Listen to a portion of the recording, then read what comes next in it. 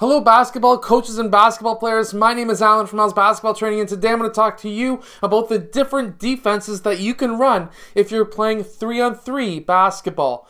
Now, some of these are going to be zone defenses, some are going to be, obviously I'm going to show you a man-to-man defense, but also I am going to show you a hybrid defense as well. So let's get down to the clipboard and let's check these out. Okay, so first, player 2. Basically, what player 2 and player 3 are going to be doing is defending about the free throw line and down. And they're not going to be trying to stay, or they're trying to be staying inside of the three-point line. We don't want them to extend outside of that. Next, what we're going to be having is them also guarding up until the center of the key. So their zones are going to be looking just like this. From there, what we're going to be having is player 1. He's going to be roughly the free throw line and up to about the three-point line and down. Again, we do not want him outside of that three-point line. From there, if there's a ball in this location, what we want, or these locations, what we want is for here, 3 and 1 to come together for a double team, and over here, 2 and 1 to come together for a double team.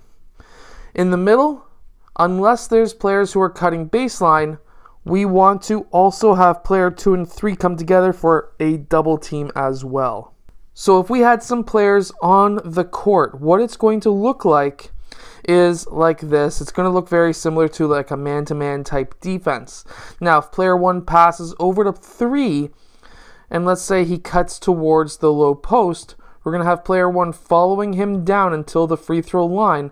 Player 2 is going to be moving over, covering the middle, and we're going to be having player 3 not necessarily right up on player 3, but contesting at maybe a foot within the three-point line. Basically, what's going to happen here is now if player 1 gets that ball, the weakness here is player 2 cutting back door. So what we need to do here is have player 2 not right up on player 1, but take maybe a foot away and allow that floater instead of a layup from player 2 and have player 3 pop back down. Now, of course, we're still risking a three-point shot from player 3, but when you're playing 3-on-3 basketball, unless you're playing against a really good team, what you're really trying to do is allow them to shoot three-point shots because those are a lower percentage majority of the time. What the 1-2 triangle zone defense does for 3-on-3 basketball is to cut off a lot of stuff, a lot of baskets inside the key. So in this next defense, what we're going to be having is a 1-1 zone, and what we're going to be having is player 1 playing against and defending the other team's best player. So if in this case we have player 1 defending player 1, we have player 3 defending the high post, as well as player 2 defending the low post. Actually, considering 3 is usually bigger, we can put him in the low post. So that's what it's going to look like. Now, these players, they are not going to be playing outside of the three-point line. They're staying halfway in between the key up to the free throw line, maybe a foot past it and back down. We want to leave these long-range shots open because they are a lower percentage. So if, for example, we have player 1 passing over to player 2, we will have player 2 pop out. Player 3 is going to be covering the back.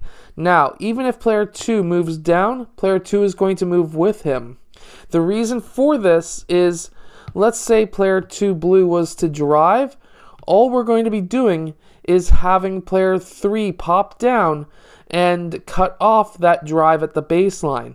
Now we have a trap down here, and we have player 3 who may be wide open who's cutting down, but there's a reason why we have player 3 cutting down and not player 1. Here, wherever player 1 goes, player 1 red is going with him. So if we have player 3 cutting down and he makes that pass, we can have player 3 pop out or player 2 to continue out and defend that pass across the key. Or even if they were to do a baseline floater down low and they were to kick the ball out, that's totally fine because now player 3 can go and recover. And again, we're not guarding out on the three-point line anyways. Okay, so this next zone defense is going to be the 2-1. So we'll have player 1 and 2 sort of cutting off the top and forcing player 1 to go in one of the directions. Now, if player 1 was to go in that direction and pass over to player 3, player 2 is going to go over and defend. Player 1 is going to be cutting off the high post pass, and player 3 is cutting off the key. Now, if player 2 is to come across, pass down, these players are still in the same location. If player 1 was to move over, player 1 red would just move over just a bit. Now, if player 3 moved down, basically their zones are going to look like this, where we have player 3 guarding out here, we have player 2 guarding this zone, and player 1 guarding this zone. That's basically how it looks. So if we did have player 2 who's out in that low post, we would also have player 2 red move down in between those two players, just like so. Now, if they were to pass out, player 2 would be right on him, player 3 would still be defending, and player 1 would still be cutting off that pass. So this will allow you to defend the 3-point line a bit better. Now again, you can also run man-to-man defense, which is going to look like this. So a lot of the times, you're going to be playing man-to-man defense. Of course, we have man on, we have player 2 in help position, which is one large step away, and then we have player 3 still within one step of player 3 blue, but he's still cutting off a pass in case player 2 was to cut back door. And then from there, if we were to pass down to player 3, player 2 would then move down, player 1 would move down a step. Again, same idea as man-to-man defense, where you would have players in help defense mode. If we had player 3 out on the perimeter, we would have player 3 still on, player 1 one pass away, or one step away, and player 2 roughly 2 to 3 steps away, just like in regular 5-on-5 basketball and help defense. Now, I hope that these defenses help you in your next 3-on-3 basketball game. If they do, let us know in the comments section below. I would love to hear from you, and I will see you guys again later on today for the second video of the day.